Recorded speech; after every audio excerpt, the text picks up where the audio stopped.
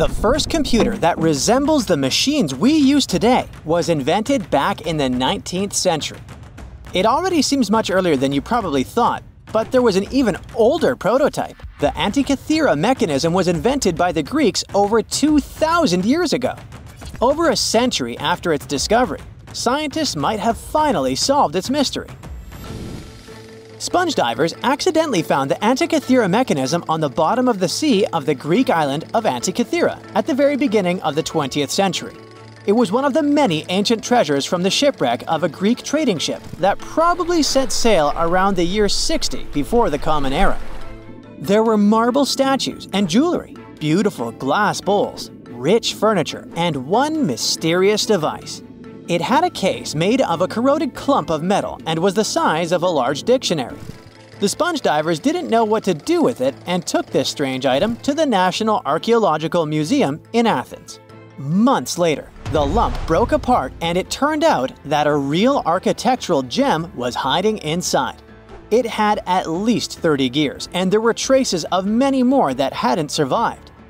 The mechanism was just sitting there for 50 years before historians finally decided it was worth their attention. The big brains who worked with it thought it was a super complex astronomical calculation machine from over 2,000 years ago. They couldn't believe it could have been made in ancient Greece or anywhere else in the ancient world. The tech behind the gadget was centuries ahead of its time. Over the decades, different scientists have been trying to solve the mysteries of this super advanced device. They've used X-rays, CT scans, and all sorts of fancy tools. They thought it could have been a navigation device, or even some kind of time travel contraption. Some of them even believed it wasn't from our planet. In 2021, a team of scientists presented a computational model that showed how this unique contraption might have worked. According to them, it was like a tiny ancient supercomputer, covered in Greek inscriptions with some astronomical secrets hiding in them. The Greeks probably used it for tracking the positions of the sun, the moon, and lunar phases with a half-silvered ball. The way the moon moves in the sky is really tricky to copy.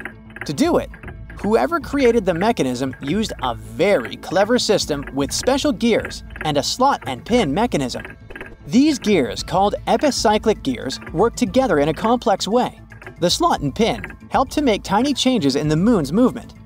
If you flipped over the mechanism, you'd see some groovy dials, including one with a spiral slot that tracked lunar months. They were used to keep those calendars in check. There was also another dial that predicted solar and lunar eclipses, like some cosmic fortune teller. Depending on which display you were looking at, you could see all of these different functions, so it was pretty much like an ancient tablet. The main theory is that the mechanism was made in a workshop on the island of Rhodes. It could have been a fancy order for a rich customer from northern Greece, and that's how it could have ended on the trading ship. Some people think that the device was the creation of the legendary mathematician and inventor Archimedes himself. But he had lived a couple of centuries before this particular Antikythera mechanism was created. So he could have invented the concept, but couldn't have created this very device. He might have started with a simpler version and then refined it over time, using the latest knowledge of astronomy. Because the Antikythera mechanism is the only physical remnant of many mechanical astronomical displays from the past, we have nothing to compare it with. It might not let its users travel back and forth in time, but it sure could predict astronomical events in the future. The ancient Greeks didn't create it to do work. They were trying to model the skies. It doesn't look like they needed it for navigation, so another theory is that they could use it to create horoscopes. But then again, it was way too complicated for such an entertaining purpose. It sounds more like it was some kind of a philosophical and educational tool. It had in one place all of their knowledge of the universe and how it works that was available at its time. The inscriptions on the mechanism weren't some instructions for experts. They were made for everyone to easily understand them.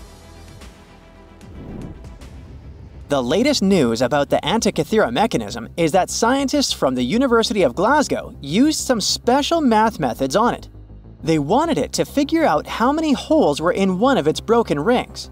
They found new proof that one part of the Antikythera mechanism was probably used to keep track of the Greek lunar year. In a new paper they published, the scientists shared that they found that the ring probably had 354 holes. This new research was sort of inspired by a YouTuber who collected data on the mechanism. He was trying to make a copy of the calendar ring and was looking for ways to figure out how many holes it had. To solve this mystery, co-authors of the new study used a special math method called Bayesian analysis. This method uses probability to figure out uncertain things based on incomplete information. They looked at the positions of the holes that were still there and the placement of the 6 surviving pieces of the ring to calculate the likely number of missing holes. Now, they're more sure than ever that the ring had either 354 or 355 holes, not 360 holes, which some earlier studies had suggested. The second co-author of the study used the same techniques that normally analyze the signals from the gravitational wave detectors. These detectors measure tiny ripples in space-time caused by massive events like black holes colliding. The results were really detailed and showed the same number of holes as the mathematical method. The holes were placed with amazing accuracy, with only a tiny average difference of 28 thousandths of a millimeter between each hole. Professors behind the study were really impressed with this, as the ancient Greeks had to measure very accurately and have a very steady hand to punch the holes so precisely. So, it looks like the previous studies that had suggested the gadget used to track the lunar calendar must have been correct. No matter what it really was, the mechanism changed our understanding of how advanced the ancient Greeks were.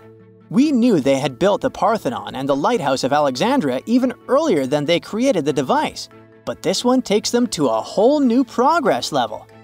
Some things are still not clear about it, like why it took so long for scientists to catch up and invent something as sophisticated as this ancient marvel. Perhaps there's still some gaps in the historical record. Another question is why we haven't found more of the same unique advanced mechanisms. This could have a practical explanation, as bronze was a precious material back in the day of the mechanism. So, when one contraption stopped working, people probably melted it down for its valuable materials to reuse them. Or maybe there are more ancient computers hiding at the bottom of the ocean and we have yet to discover them. Most researchers have agreed with the results of the new study, but there is one who doesn't. Mechanical engineer Tony Freeth, who is an expert on the ancient computer, believes the conclusion of the study is just wrong. He claims the gadget already has one lunar calendar that is more precise than this one. Looks like, although we are one step closer to solving the Antikythera Mechanism mystery, the hunt for the truth is still far from being over.